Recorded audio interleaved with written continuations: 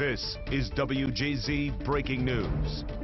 Breaking in just the last few minutes, WJZ has confirmed a 54-year-old man died in this house fire in Pasadena. Firefighters on scene tell us his name was John Salvatore Billing. Hello, everybody. I'm Denise Koch. And I'm Vic Carter. Firefighters just got control of the fire along Central Road in Pasadena. WJZ is live. Jessica Albert is standing as close as she can to the scene right now. And Jessica, what are you hearing from firefighters there?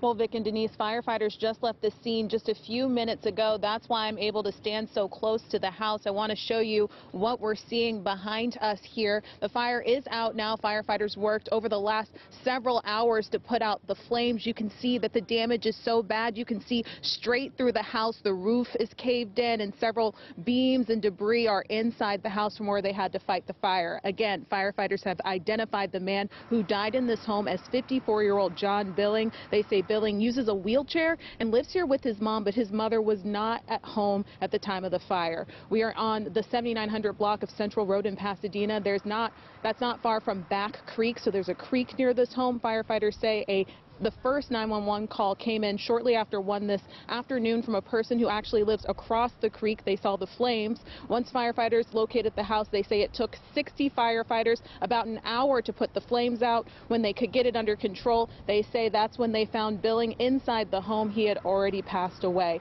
Again, firefighters are trying to determine a cause of this fire right now. They say that they're going to make sure that they come back out here tonight to do some more investigating, and they'll be out here tomorrow as well.